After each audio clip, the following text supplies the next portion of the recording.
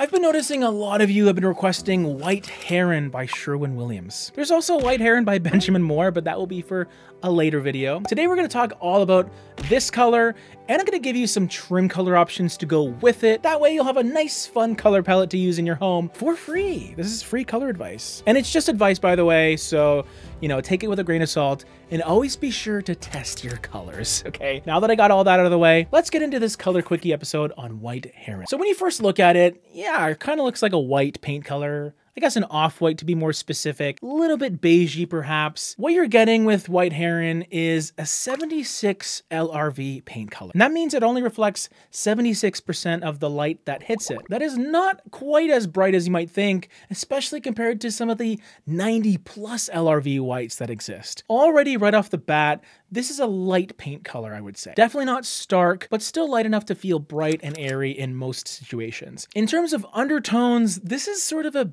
beigey, slightly gray off-white that has a hint of violet happening. I feel like that usually comes from a combination of brown, gray, maybe a bit of red as well. It will be noticeable in some situations, that purple aspect, but in other cases, you may not see it at all. So the only way to know for sure how it's going to behave in your space, test it out. It really does feel like a soft and subtle color that I really do enjoy, not gonna lie.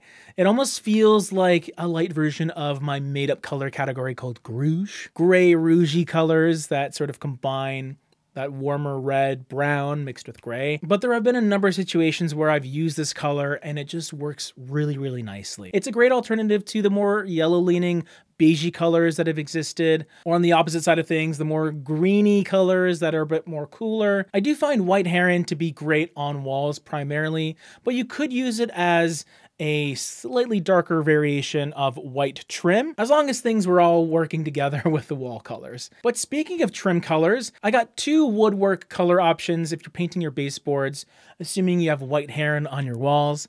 And the first one would be White Snow. This happens to be a very crisp, bright, simple white that works awesome on baseboards, especially next to White Heron. They both have white in the name, but they're a little bit different in how they're composed. White Snow is quite a bit brighter, which is great for contrast between your baseboards and your walls. It also has no brown or red to speak of. It feels a lot more crisp gray, almost a touch blue leaning in some cases, but essentially it's just going to feel like a bright white trim that's going to really just sparkle. For a slightly darker trim color option, I would probably recommend something like Gray Area, which is kind of a weird name for a color, but really it's just a darker mid-tone, kind of earthy brown gray taupe color. It is going to feel a little bit complementary because in some cases you could see a touch of green in the undertones, but that's what helps separate it even more from something like White Heron. And it also works really nicely with some of the other colors that we're going to get to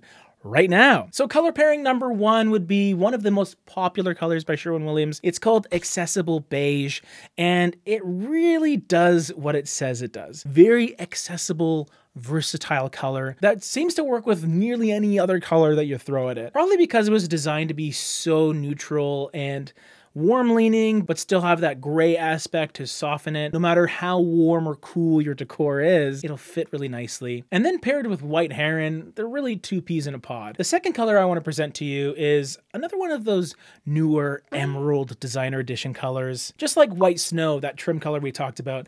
And just like that one, we have another cooler leaning choice in Sweater Weather.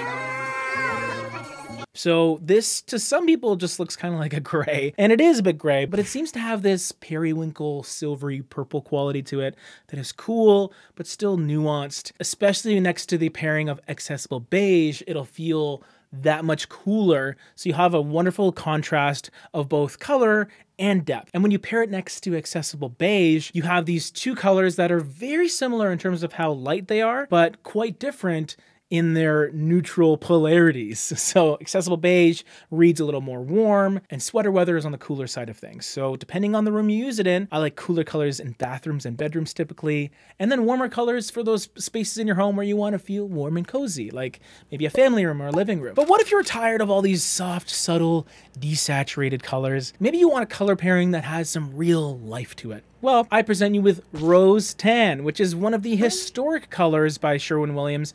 It was their May 2022 color of the month as well. I feel like it's very 2023 because a lot of people are gravitating towards reds, terracottas, oranges. This color technically is part of the orange family, but it's combined with some brown to soften it. So it feels like it has this caramel sort of coloration to it. Although it's loaded with orange, it kind of feels like somewhere between caramel and salmon, which sounds disgusting now that I've said it, but that's what you can kind of expect here. And what's nice about it is even in this picture, you can kind of see how it coexists with those warmer browny beigey colors in the chairs, and then those cooler grays in that backsplash, which is sort of what sweater weather gives you. But really, when you're starting with a color like White Heron, which is so clean and neutral, there's really a lot you can do. So this is the color palette that I've built based around it. Let me know what you think.